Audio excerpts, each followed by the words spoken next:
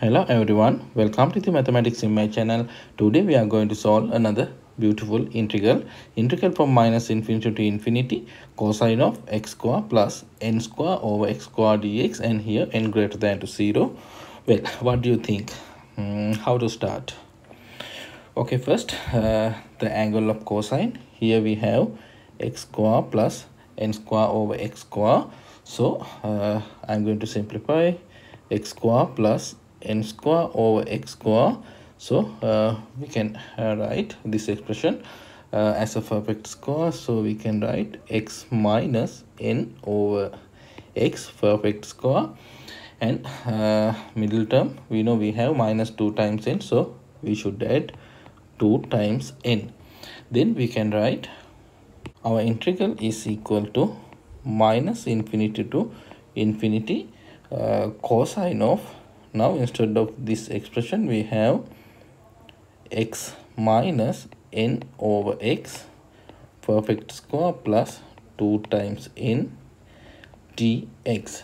Then we know cosine of a plus b is equal to cosine of a cosine of b minus sine of a sine of b.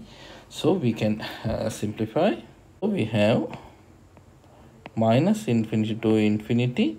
Here cosine of x minus n over x perfect square times cosine of 2 times n, then minus, so minus, now here sine of x minus n over x perfect square times sine of 2 times n dx. Okay, then you know we can split this integral into two different integrals, and cosine of 2n, sine of 2n, we know constant, so we can take outside of the integral sign.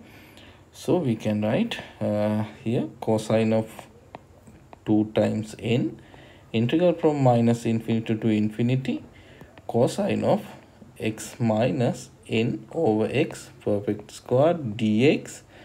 Then here minus sine of 2n, we know constant, and here minus infinity to infinity sine of x minus n over x perfect square dx.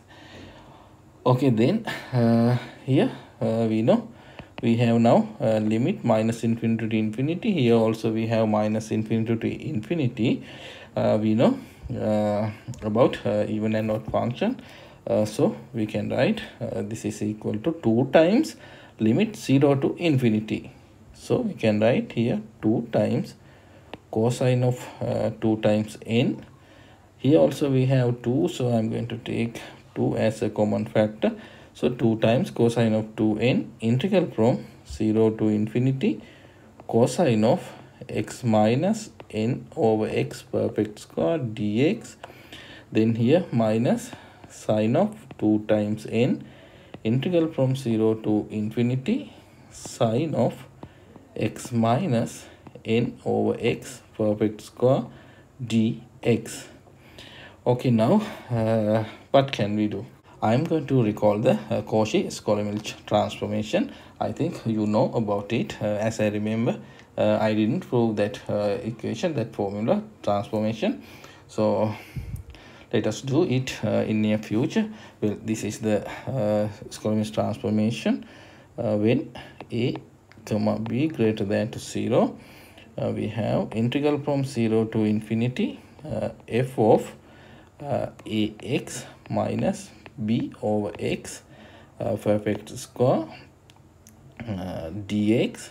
We know this is equal to 1 over a integral from 0 to infinity f of x square dx, x square dx. Well, now we have this type of integrals here and here, so we can apply this formula, this transformation. Therefore we can write our integral is equal to 2 times cosine of 2 times n. And for this integral, now we have integral from 0 to infinity. Now here we have a we know we have one coefficient of x, So we have cosine of x square, cosine of x square dx, then minus sine of 2 times n, integral from 0 to infinity. Here same as we have sine of x square dx. Okay, in previous videos we evaluate these integrals, personal integrals, in 2 or 3 different methods. So I will add the link in the description and also make a card. So we know here 2, here cosine of 2 times n, and the answer for personal integral we know square root of pi over 2 times square root of 2 minus sine of 2n, and here square root of pi over 2 times square root of 2. Now we know these 2 get cancelled, so we have square root of pi over 2 times cosine of 2 times n minus sine of 2 times n. Okay, this is the answer for this integral. If you like this type of videos, please subscribe this channel. Thank you for watching.